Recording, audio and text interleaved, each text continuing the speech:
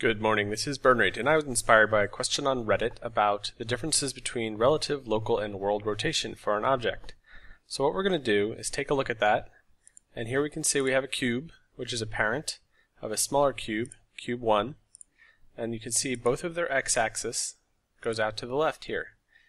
And what I'm going to do first is add to the relative rotation of cube 1, the smaller cube.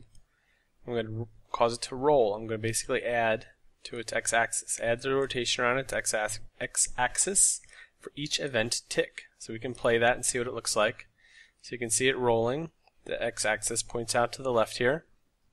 So we'll close that. And let's go look here. We're going to do the same thing, but for local rotation. Now this is just adding to the local rotation, because it just gets the local reference frame, or it just adds to the local reference frame. It's not something you really get or modify it just adds to it. That's why up here you can see relative and world is an option for the transform, but not local.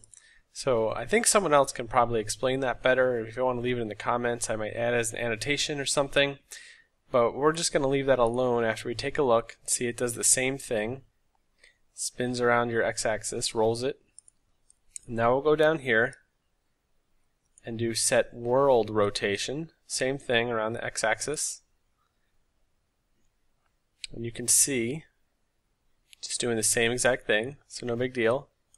Now let's go back again and we'll do set relative rotation, but we're going to take the cube, the parent cube, and change its pitch by 45 degrees. So we'll have something like this. So we can go back here, and this is setting x rotation. So this cube is tilted on its side, its x-axis is pointing out here, and it's continuing to roll around it. The same thing it was doing before relative to its parent cube. And that's kind of what you would expect. So let's stop that, and we'll go back here, and now we'll go down to world rotation, and we're going to hit play again. And you can see it's doing the same thing, and you might have expected to say, well, the world x-axis is pointing to the left. Why isn't it rotating about that x? Well, you're adding rotation around its x-axis. So no matter which way this smaller cube is turned, it's always going to rotate around its x-axis when you add rotation around the x-axis. Now to understand the difference, what we're going to have to do is look at what these rotations actually are. So we're going to look at the rotation XYZ as this cube rotates in the world frame. And it's getting world rotation here. So we can see its pitch is 45 degrees, just like the pitch of its parent cube. And you can see that R, the roll around its x-axis, is changing as it's rolling and moving. So it has a pitch of 45 and a roll, and that's its world rotation settings. Now we can go up here and do the same thing for the relative rotation. And we'll bring out print string.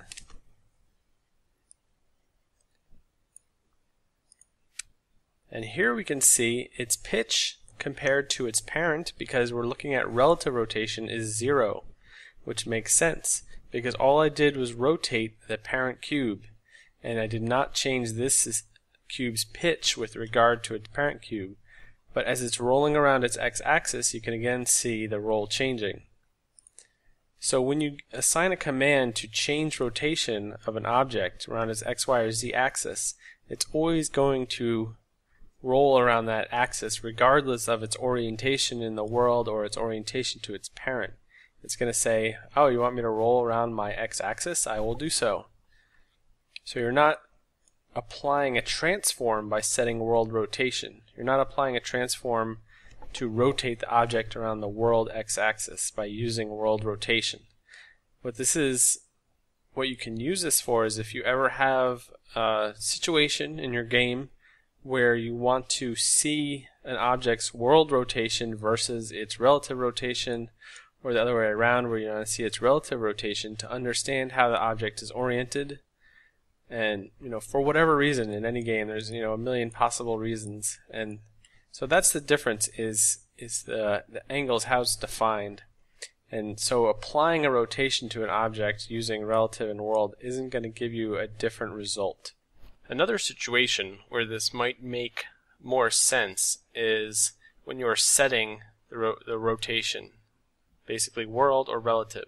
So here I've mapped the R key when it presses it to set the relative rotation to 45 for pitch, and when I release the R key it sets it back to 0, 0, 0, and then after I press or release it's going to get it and print the string. So we expect it to just say 0, 45, 0 or 0, 0, 0 when we press and release.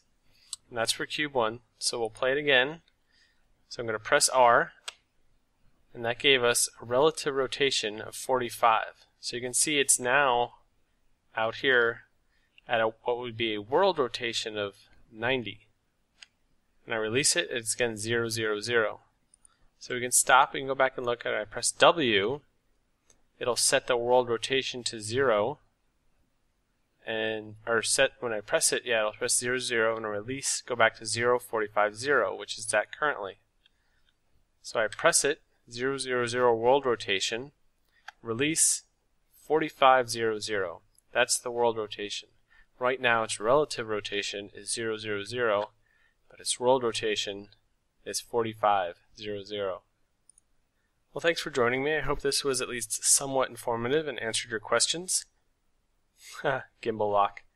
Anyway, leave any comments, corrections, thoughts below, and I'll happily add them to annotations to fix anything I did wrong in this video. And I hope you join me for any future tutorials as I am inspired to do them.